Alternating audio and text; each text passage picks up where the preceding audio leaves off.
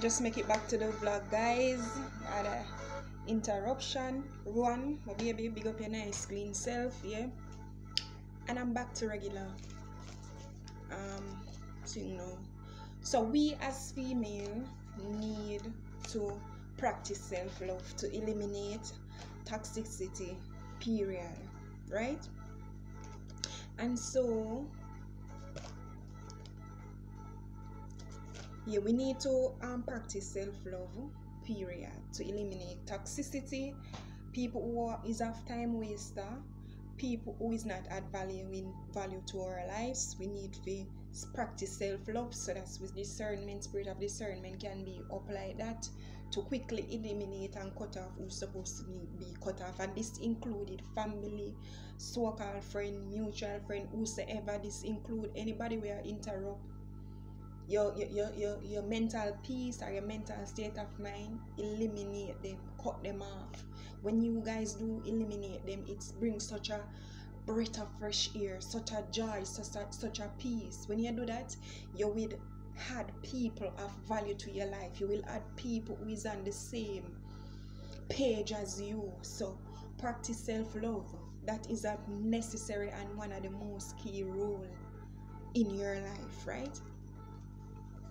And so a man, when you're a broken conscious person, you're not gonna really know the difference.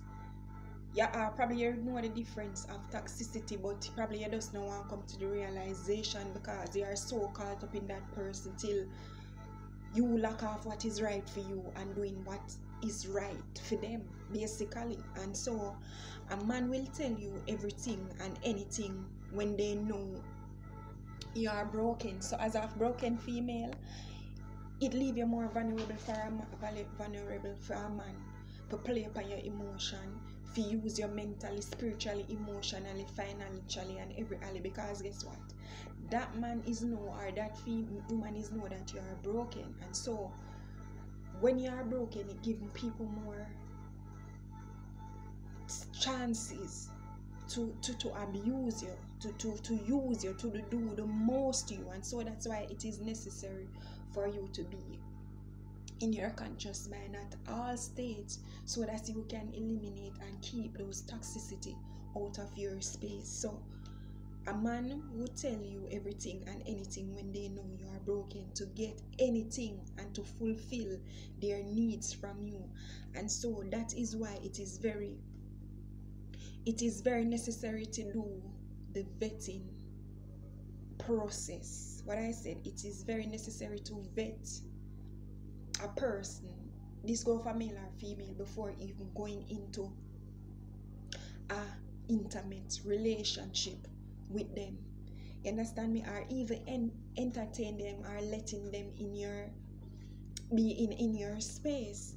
The vetting process is so necessary. And anytime you as a female or a male saying you are going into a relationship with a person and this person is rushing the relationship period, rushing the vetting process, rushing being intimate with you instantly, this is a red flag and this is a sign there and then to show you that that person is all about your sexuality. That person desire is only to eat and move, is only to sample your cookie and move. And when you are a conscious person, these things become known to you. You know exactly what you're about and exactly what you are seeking from a partner, or what is of value from a partner. And so a man who is rushing a relationship with you oftentimes has a motive. That motive is to eat and run. That motive is to one and move, as we call it, one and move. And so if you are not a conscious person and you're a broken conscious person, this gives the person the upper hand to use and abuse you, because guess what? They know that you are not fully aware. You are not aware of yourself. You are not conscious to make the right choices. And so this gives them a stepping stone to just do a eat and move, right? And the next thing is, it's a man's job to provide. It's not your job. I am highlighting some red flag that Miss Fabulous went through within her past situation with her ex. These are the red flag and these are the things that she entertained and accepted as a broken woman.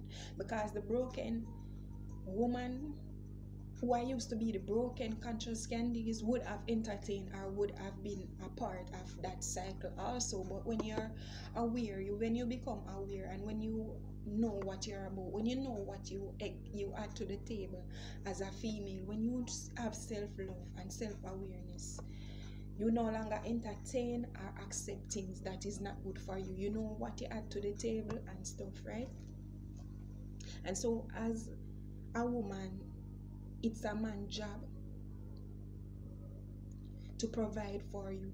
It's a man's job to pursue you. Never you being a female pursuing a man. You're belittling yourself whenever you set yourself to pursue a man. It's not your job as a female to pursue a man or to try win a man. Always remember that we are the prize, right? We are the prize. So it's not your job as a female to be pursuing a man. A man that man will not have respect because you were the one who pursued him, because he didn't have to put in that much work, that work of trying to win you, trying to get you. And so whenever things that come easily oftentimes go easily. So a man, it's not a woman's job to pursue a man trying to make a man see or trying to make a man accept you, because the harsh reality is if that man do not accept you from genuinely inside, that relationship won't last. Because guess what, that relationship will be built on ego and built on simple fulfilling their egos. So a relationship that is built on you as a female pursuing a man, you are the one who basically doing the job that a man's supposed to do to win you.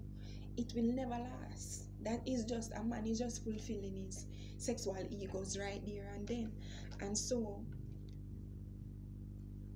it is because he did not put in the work to get you. Anything that come easily also go easily.